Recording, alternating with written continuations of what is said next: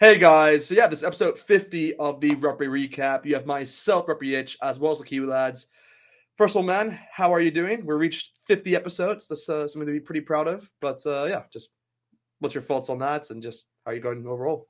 I'm going very well, Tim. 50 is a large number. I thought this was going to be done and dusted in 10, but we've managed to five times that, which I think is very impressive. We've had Super Rugby, we've had a Rugby World Cup Yeah, under the belt as well, and now we're into the round of Super Rugby where we get 6 games back a week rather than the 4. it's great. So It's more great. rugby, ideal, but also, hard to pick the favourites in these competitions at the moment. Definitely with Super Rugby, so many underdogs still in the running for the title.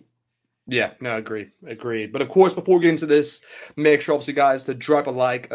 Drop a like. I mean, definitely subscribe to our channel, and yeah, just check out our respective channels if you haven't already. But yeah, in terms of the first game of this round, we do have the likes of the Crusaders versus the Rebels. It'll be a good game. Again, because it's one of those where it's very unpredictable. I'd say, like again, any game the Crusaders play this at this rate is very unpredictable. But the Rebels actually have been in good form recently. You know, they're sitting in fourth in the table, which is definitely where you and me would not think they would be in this point in time. So it's obviously been a great season for them so far. Yeah, so really with the Rebels, you know, they've been excellent so far throughout the season, and I think to my knowledge, they haven't beaten any New Zealand team like I can't even remember the last time they won New Zealand. So it's one of those where it's going to be if they do it, it'll be a big accomplishment. But at the same time, the Crusaders have been pretty off, you could say, throughout this season. So it wouldn't be as surprising as you would like to think. But yeah, what's your thoughts on this game overall? Well, let's just put it this way. All of the sides have got a great chance of breaking the losing streaks that they've had up against the Crusaders. We saw the Western Force beat the Crusaders last week for the first time in about a decade. We saw the worst ever start to a Super Rugby season for a defending champion as well as for the Crusaders in general. And they actually doubled that. I believe they hadn't lost 3 games in a row, let Yeah, alone losing 6. They've had a terrible start, but with how close this competition is, and with the fact that the top 8 sides go through rather than the top 6 or top 4, they are still in the running for a Super Rugby Pacific yeah, quarterfinal, which is insane to think. But that's the way that Super Rugby's layout is. And I mean, I saw something interesting. It was Tom Christie. A lot of people were being pretty harsh to him. Because in the post match interview up against the Western Force, he still said that he feels like his Crusaders side on their best day can beat any side in Super Rugby Pacific. And everyone was like, nah, you're delusional, mate, your team sucks. But the thing is, they haven't been playing their best rugby. And they yeah. have been a long way from it in a lot of regards. But then look at what they did in that game up against the Chiefs. And that was probably one of their better days. So I do have a little bit of a tendency to still say, even though people hated it, we talked about it on one of my recent streams, a lot of people don't want to see the Crusaders in the top 8. That's more the reasoning behind it rather than them saying, like they Yeah, say Crusaders won't make the top 8, really they don't want them to. But I still think the Crusaders are a decent enough side that if they can finally find something that works, maybe, just maybe, they can still make it. But they're up against a Rebel side who have been in some great form. Darby Lancaster getting himself 3 tries in a recent performance. Felipe Dalgunu, Andrew Callaway, some of these guys in the back line have been tearing it up this season. It's just whether or not they can do it in Christchurch. That's the big task, but records are made to be broken. And like I said, it's your best chance ever to do it up against the Crusaders. So the Rebels have to make sure they don't blow this opportunity. yeah, no, couldn't agree more. And the list of players you mentioned there, you know, they're potential Wallabies, this at least, and this could be a good experience for them, you know, going into the Rugby Championship later in the year. Because again, you know, they haven't been able to win in New Zealand for a long time, so it just gives them more experience in kind of doing that. So, yeah, I like to think that the Rebels definitely have a shot in winning this game. It's one of those where, like you said, they have a really good side actually when you look at it overall. Like I'm actually in the works of doing a video around the Wallabies in terms of who I think could make the squad, and there's a lot of Rebels players who actually stand out in that case, and there's a lot of new names to say from a lot of teams, but particularly from the Rebels. So yeah, they definitely have a good squad, and they definitely have the capability to beat this Crusaders side. Because you know when I look at that lineup as well from the Crusaders, like they've made some bold changes there. You know they've taken out Che Finaki out of that center spot. You know he's gone towards the bench. I see they've brought back Colin Grace into the side, as well as Christian Willie. I think he's off. I think he's off the bench, if I'm not mistaken, for this one. But again, it's one of those where, yeah, they have a good side. But the Crusaders, you can't deny they have a good side. I thought the one positive thing I thought from that Western Force game at least was Levi Mua. I think he, for the first time ever, had a positive performance you can kind of talk about from a Crusaders point of view, because he just hasn't been able to kind of just make it work, is what we saw obviously previous season against Moto Pacifica. But yeah, I'm hoping, hopefully you can kind of make this a consistent thing now. You can kind of go off this performance and kind of move into this one against the Rebels. But yeah, we'll have to wait and see. But in terms of this game, who do you think will win between these two sides? I also found it quite funny on the commentary for that last game for the Crusaders, because they mentioned about how Dallas McLeod and Levi Moore, that is the midfield combo, and they talked about how well Dallas McLeod had fed the ball to Levi Moore, and now that was a perfect combo. And then the first game that Dallas McLeod isn't at 12 alongside Levi Moore, he actually scores a try. So you wonder whether or not maybe, as nice as it is to think that that's the dream team, maybe there's something there that needs to be adjusted and could help them in the future. They've also got Johnny McNichol at 15 for this game, which I'm very curious to see how it goes. He is such a good player and bad player at the same time, I think a lot of people would say, because he has a match-winning game and then he has a match-losing performance. Exactly. I was going to say, what one's it going to be? He's a good player. I've been like, ooh, I've seen a few moments already. You got to give him some credit for what he's done for the Crusaders as well throughout the season. Well, he definitely has a few. He has a mistake in him. That's all I've seen so far. But again, we can't kind of go into that, because again, the Crusaders side, there's a lot of things we can talk about in terms of why it's, I guess, gone wrong so far. But I guess overall, just in terms of this game, who do you think will then win this one? I'm gonna go. Well, it shouldn't be classed as bold, but this season it is, and I'm gonna say the Crusaders are going to get themselves the win. They've got Scott Barrett back at 4. They've got Fletcher New at 3. Yeah. Drummond at 9, maybe. I don't know. It's hard to tell with Drummond. He's a bit 50-50, but I'm still going to say they have just enough. They've got Havili off the bench as well. Crusaders by a little bit of a narrower margin than people expect, but then Super Rugby Pacific this year, they're going to win by 25. Who knows? That's the thing with this year's competition. You just don't know. There's about 4 sides that are so unpredictable, and the Crusaders are one of them. They really are. They really are. And it may come as a shock because, again, I've actually backed the Crusaders a lot of the times, actually, in these games, but when we do our predictions, because, we just kind of think, they got to at least win this one or this one. You're getting sick of getting it wrong, though, aren't exactly. you? So you're I'm kind of at the deciding... where I'm actually going to go against them in this one. I'm actually going to say the Rebels will win. I'm going to go with the Rebels, but at the same time, I also want the Crusaders to do something here, just show a bit of, show just a better performance to what we've seen in the previous ones. That's all I'm asking. But again, I still will bet the Rebels because, again, I think they've been impressive so far this season. And if there's any Australian side, I think so far that's impressed me the most, it is the Rebels. I think they've been the most impressive Australian side throughout the season. So I think they definitely have the capability in getting a job done in Christchurch. So moving on then towards the second game of the round. Of course, we have the likes of the Waratahs versus the Chiefs. Again, this will be a nail-biter one because both sides have been very inconsistent throughout this season. But I like to think that, they've both had some decent performances in terms of one-off games. For the Waratahs, of course, they've been in the Crusaders twice this season, which is something to be kind of pretty proud of because, that doesn't normally happen to what you'd expect. But again, for the Chiefs, they've had some pretty good displays as well. They beat the Brumbies by very convincingly, actually. And they've had also a good win over the Crusaders as well at the opening day of the season. So there's some positives, I think, throughout what we've seen. But I think going into this, I think it's really it's going to be a 50-50 game. I don't think this will be a one-sided one. But I could be completely wrong here. I mean, you can tell me if I'm wrong. But what's your thoughts on this one? Well, the Waratahs coming off a win, of course, up against the Crusaders. That was a very high-scoring game. And I feel like that is something that makes it very hard to judge what we're going to see here. The Hurricanes, they were able to beat the Chiefs, so they both played 2 weeks ago. They had the bye, so now heading back in. Some sides do all right after a bye. Some sides don't do so well. Ask the Brumbies. But I think that this game, on paper, it could be close, but then in reality, if one side's firing just that little bit better, which I think if either of these sides were to fire well, it would be the Chiefs. I think that the Waratahs have made a few changes compared to what they had in that game up against the Crusaders, some for the better, some maybe will hurt them a bit, but I would still say that I think the Chiefs are going to get themselves the win here.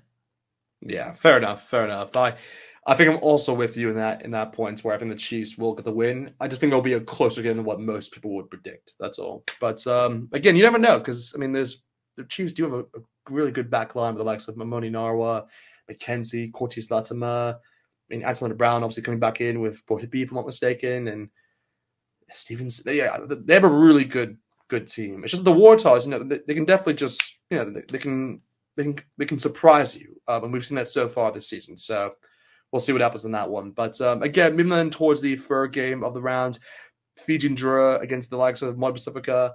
This will be a clash for sure, and definitely a high scoring one to what we've seen in the previous games because it never lets us down in that point of view. It's always a action-packed game in terms of tries, and that's kind of what we want to see overall in Super Rugby. And these two sides definitely give you that when they go against each other. But yeah, I guess from my perspective, I think this is going to be a great game to watch because I think both sides have really good talent that have actually have kind of displayed, I guess, throughout the season. I mean, like from a Mono Pacifica standpoint, you have like the likes of Anisi, the number 8 position. I know he's come off the bench for this one, but still, he's been pretty good throughout this season. I mean, Julian Sevilla, his transition into the Mono Pacifica side has been excellent in my opinion. I think he's been up there with, we went over this in my channel around like kind of the best centers in Super Rugby, and he's definitely in the conversation for sure. So I think he's definitely had a good season. You have the likes of William Havili, I've been pretty impressed by from a Mono Pacifica standpoint. But again, you have the likes of, when you look at the likes of Fiji and Drua, I mean, there's a ton of players you can mention. I mean, the obvious one is Masi because he's just been excellent for the Fiji and Drua. But you have the likes of Ikanaviri, you've got Roto Sila, I've been pretty impressed by at the lock spots. You have, I mean, who else? You got, Josh C, I wouldn't say him because he only came back until like, the third or fourth round, if I'm not mistaken. He didn't kind of start immediately. But I guess Ratu Manda has been pretty good. But yeah, I mean, both sides have some really good players. So it's definitely a standout match between both. But what's your take on this one overall? Well, like you said, it should be high scoring. Hopefully the weather is going to behave for the contest because if it does, I think it's going to be a try-scoring fest. Now, the last time that these two sides played, it was Moana Pacifica who managed to get themselves a win, and that was regarded as a bit of an upset. Now, Fiji and Drua, they have still struggled with their away games, but something that has stayed consistent is their ability to win home matches, although their most recent home match, they struggled. So I'm still saying the Fiji and Drua for this contest. I just feel like in terms of what we've seen when they have their home field advantage, they just seem to be on that next level, and that's exactly what they need. They just need to start finding away wins, and if they can do that, we're looking through at their next games. They've got the Brumbies at GIO. That's going to be a very tough game. They've got the Force away from home. They've got the Reds. They've got the Highlanders, and then they've got the Rebels. So they have actually played a majority of the New Zealand sides already. Yeah. So the benefit that they've got is, with the exception of the Highlanders, they have got an all-Australian finish to this competition. Now, that can be a benefit, but only if they make the most of it and get maybe 1 or 2 away wins along the way so that they can then confirm their spot in the quarterfinals. I'm backing them, though, in this game up against Moana Pacifica. Yeah, no, I definitely agree with you from a fixture standpoint. It's one of the most favorable ones, actually, when you look at all the teams in the comp. They definitely have, I'd probably say, I'm not going to say like the easiest because you can't really say that because this season's been so unpredictable in terms of which teams have stood out. But definitely when you look at it on paper, you can definitely say that they have I guess a friendlier fixture around the other sides have. But again, yeah, I mean, it's going to be a close game to what you said. I mean, both sides have been impressive, but and like you said, Moana Pacifica did beat them in the reverse fixture, of course, but that was part of the Melbourne round, if I'm not mistaken. So it didn't really feel like a home game for the Moana Pacifica for them. But I think this time around, I think Fiji and Drua will get the revenge. So I am also going to back them as well in this game. But again, moving on towards the fourth game of the round, which is Brumbies versus the Hurricanes. This is going to be well, I would want to say this would be a nail biter of a contest, but It I don't should know. be, but I don't know. I mean, we said this about the Blues Brumbies for the previous week, and it just didn't turn out that way. So I don't know what to think about this game because I honestly think the Hurricanes could just run away with this. I think that this for what I for what I saw in the previous game against the Brumbies, yeah, I don't know. But again, like when you look at the Brumbies lineup, at least like they brought back some good talent there with the likes of Elena Otoa, Lenny Katown now back on the side. They have a bit more kind of chemistry to say the least, kind of the players you expect to be back in there. So I'd like to think they'll do pretty well in this one. Again, I've seen you have to remind me his name, but I know that they have a new 7 as well for the Brumbies. Rory Scott, is it? That's it, Rory Scott. Yeah, so like we'll see how he goes because he's a young up and coming player. So we'll see if he makes kind of and if he impresses me or not. But again, I just think the Brumbies have a good side, but then the Hurricanes, it's just yeah, it's the Hurricanes. What can you do? I mean, they were great. I mean, they really just controlled that game perfectly against the Fijian Drua. I mean, particularly, I mean, when you're playing away as well, it's just even more impressive of a performance. So yeah, it's gonna be tough to stop them. But I mean, instead of asking you if who's gonna win this, how do you think the Brumbies can win this game? Because I think that's probably the better way in framing it. How do you think the Brumbies can win this game against the Hurricanes? Well, putting together 5 phases or more will be a fantastic start because that is something up against the Blues that maybe we saw once throughout the 80 minutes. Their handling was shocking. Their penalty count against them was shocking. There was no chemistry. There was no discipline. There was hardly any physicality in the breakdown. But aside from that, at least they showed up to Eden Park. So, they've got one of those things at the moment locked in, and that is that they're going to show up to the game. They're at home. They have to put in a much better performance, and they have to be physical with this Hurricane side.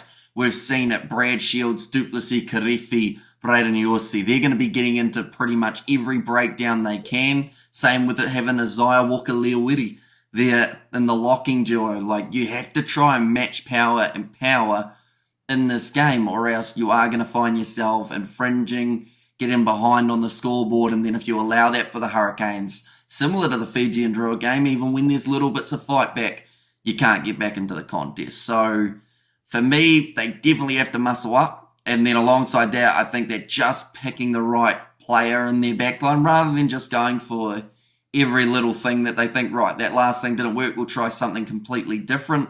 They need some sort of structure, and it's going to be a good game. The benefit that they've got is it is at home. And, it would be a massive call to say that the Brumbies are going to win this game up against the Hurricanes. But, who knows? I'm going the Canes, though. Like, before you think I'm picking the Brumbies, I'm going to go the Canes. But they aren't huge favourites for this contest. In fact, I think that this is the closest game in terms of the betting odds. In fact, it is for the whole round. So, yep. The Brumbies are only $3 underdogs compared to the Hurricanes $1.42.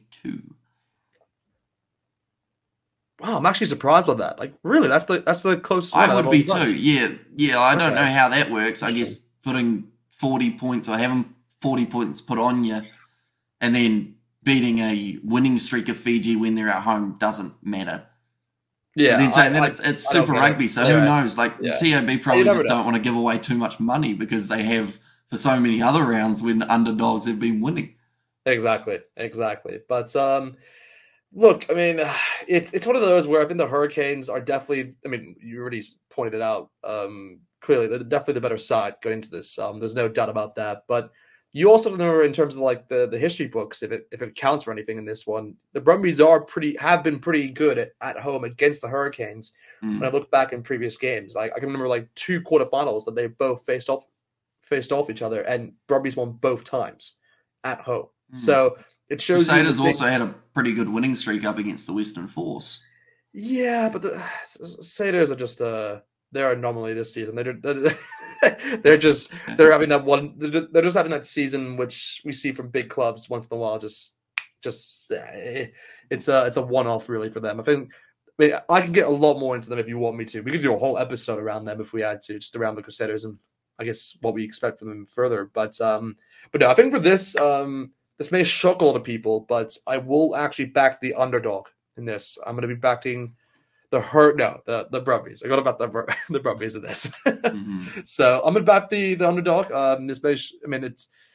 It's probably not going to turn out right as they maybe score 50 points in them. But hey, you never know. Maybe the Brumbies shock all of us, and I'll be happily surprised, but also pleased that I made this prediction looking like I knew my stuff. But actually, I'm just hoping that sounds the like Brumbies... you think that they shouldn't be as much of an underdog as they are. Then. No. The Brumbies are going to do the Blues a service. That's kind of where I'm going at. So Is the that where Brumbies this are going to comes do from? us a service, and they're going to win this game. So then, when it comes down towards that Blues Hurricanes game, we can take over them and jump into that first spot. So Brumbies are going to win.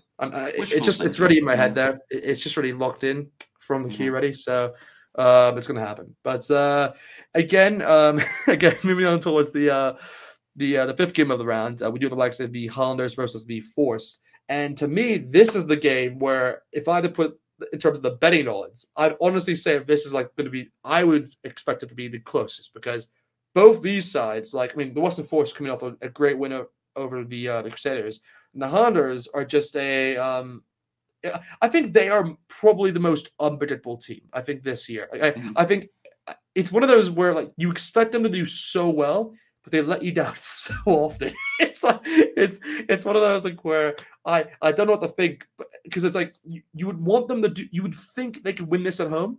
But at the same time, they've proven, in previous games where they haven't been able to live up to those expectations. If I look back to the start of the season against Modern Pacifica, they almost let that game slip in a way. Luckily, they obviously came back into that game and won it. And again, they let obviously the Brumbies win that as well a few weeks ago. Is what I remember. So yeah, they definitely have their home form isn't to what we've kind of known as or seen as in previous seasons. But just from your perspective, what's your take on this game? Because again, both these sides, of course, are sitting in the kind of the bottom end of the table. So both sides are obviously going to wanting to win here to kind of improve their chances in getting to the playoffs. So what's your take then? Well, they only need one win to get right up there as well. That is the exciting part of this competition. Also, the downfall, of course, of the fact that it's the top 8 sides. I know that that's been talked about quite a bit in recent times, but the Highlanders at home, you'd think that would help them. But then in that game up against the Brumbies, they weren't quite able to seal the victory. The Western Force coming off a win up against the Crusaders.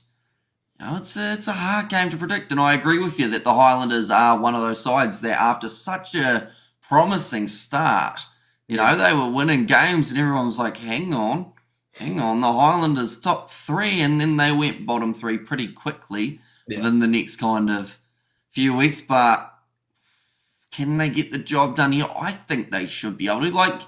It's weird, isn't it, that at the start of the season we'd look at their lineup and say, this team's going to be hard to beat. And now we look at that same lineup week in, week out, seeing them losing. Sorry, and now there's a huge bug in here. Is that a bee? It's whoa, Jesus Christ! What's going to be?